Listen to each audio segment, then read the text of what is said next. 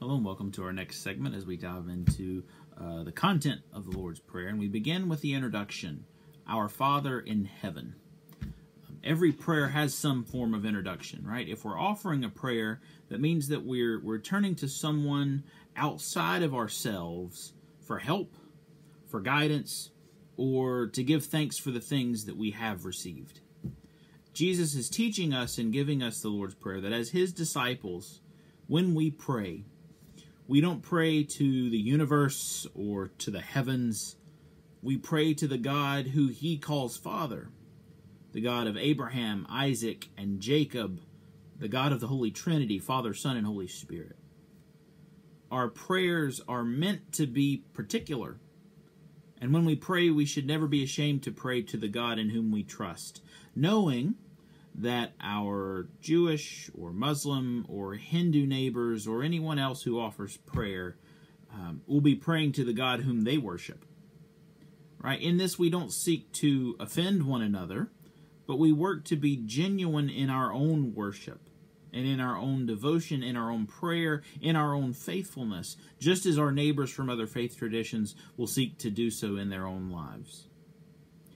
When we come to this introduction, Luther says that God tenderly urges us to believe that He is our true Father and that we are His true children, so that we may ask God confidently with all assurance, as dear children ask of their dear Father.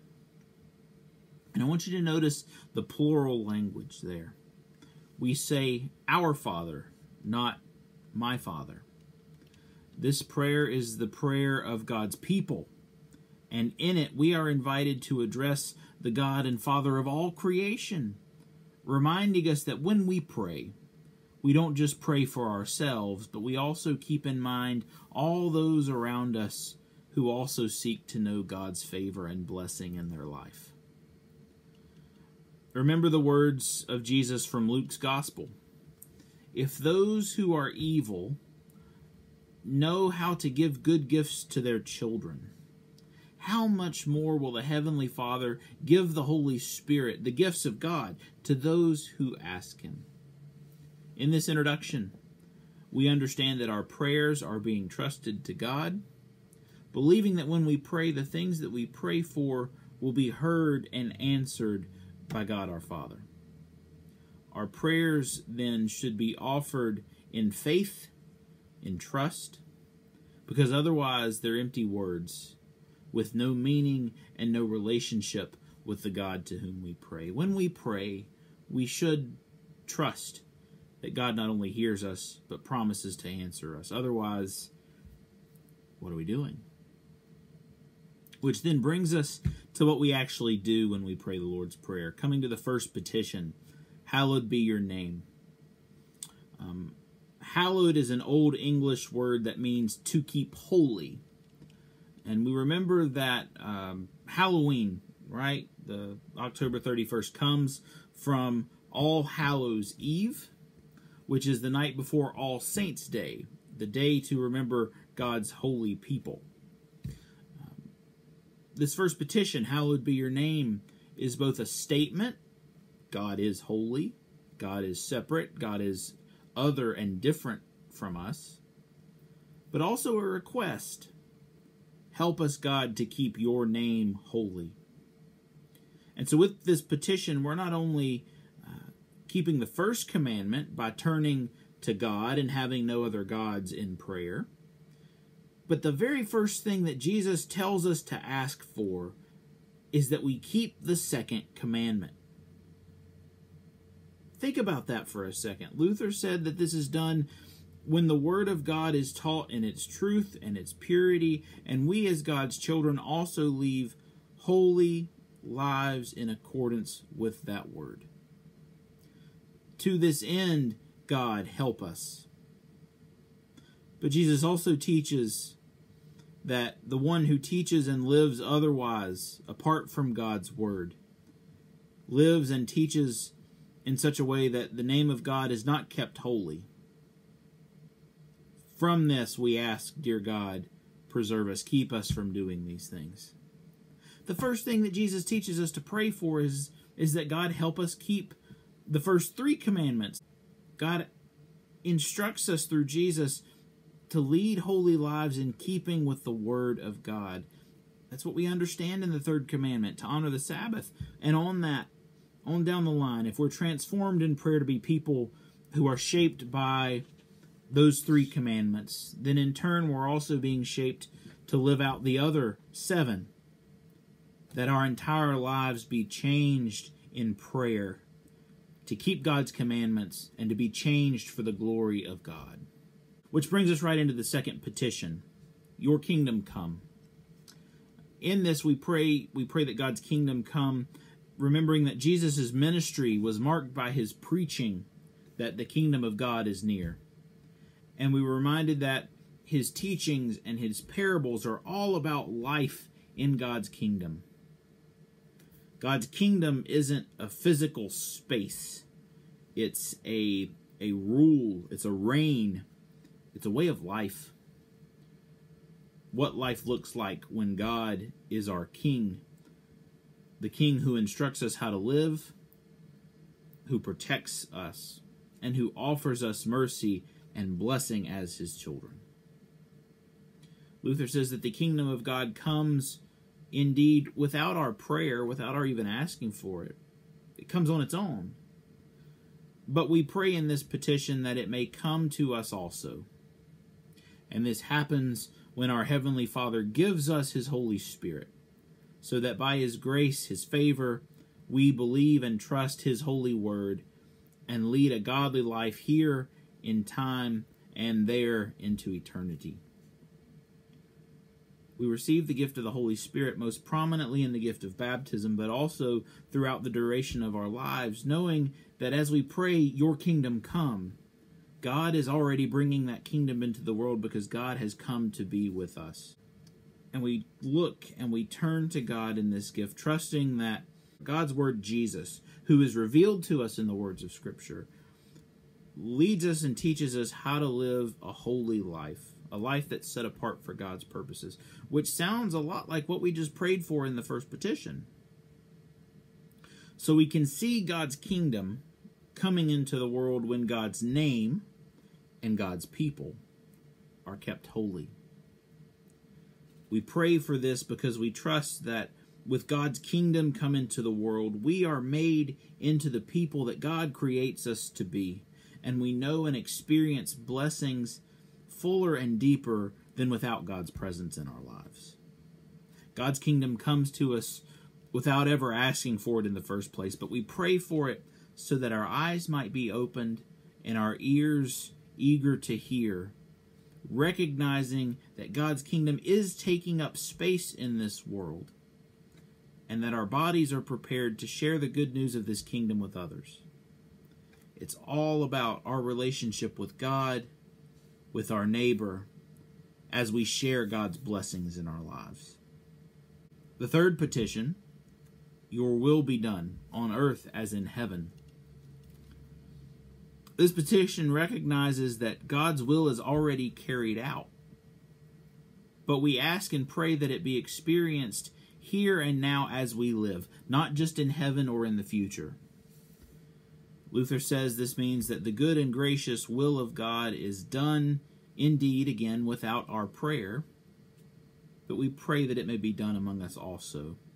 And this is done when God breaks and disrupts and stops every evil counsel and will which would not let us keep God's name holy nor let God's kingdom come. For example, such as the will of the devil, the world, and our own fleshly desires. And this happens when God strengthens and keeps us steadfast in His word and in faith up to our very end. This is God's gracious and good will. A lot packed in there, and I think it's a good place to start to recognize that we normally talk about having free will, right? And we think of it as the ability to act or not to act in a certain way. I'm free to kind of do whatever it is I want. But that's very different than the way that we talk about it in the church when we pray God's will be done. A person's will isn't their ability to act. A person's will is their desire. Think more like willpower, or the driving force behind someone's desire to do something. When we talk about God's will or our own, it has more to do with what's behind our actions and our impulses than it does with what it is we actually do. When we pray God's will be done, what we're asking is that God's desire for us and for the world come into being in such a way that we may work to help others know God's desire for them as well. In that sense, we don't really agree with having free will, because what we're asking is that God's desires become our own, that we are bound and tied up to God's will. Remember these words from Paul in Philippians chapter 2, verses 2 to 8. Do nothing from selfish ambition or conceit, but in humility count others more significant than yourselves. Let each of you look not only to your own interest, but also to the interest of others.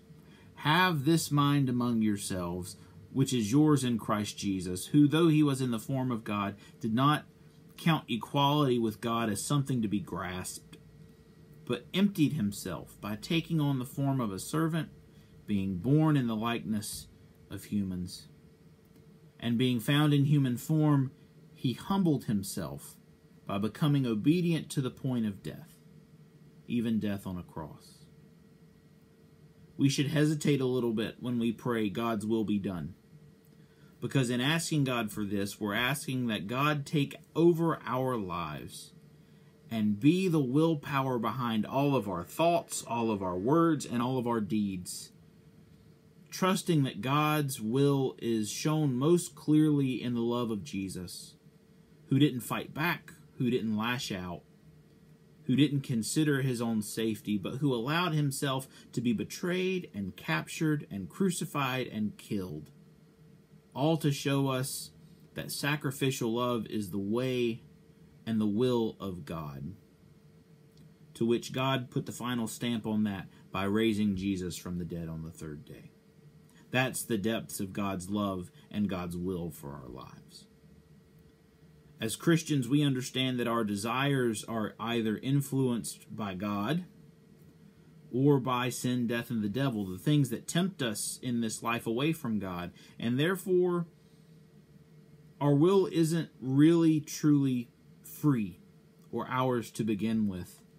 We're captive to the temptations of this world, or we're captive to the desires of God for this world. Our actions, absolutely, though, those are free. God doesn't pull a string to make me pick up a cup, right? Satan doesn't poke me with a stick to make me knock over a chair or harm my sibling, right? We do have control over our bodies, but our desires, the things that we crave, the things that drive us, our will is led by either God or the enemy, and our actions then follow suit.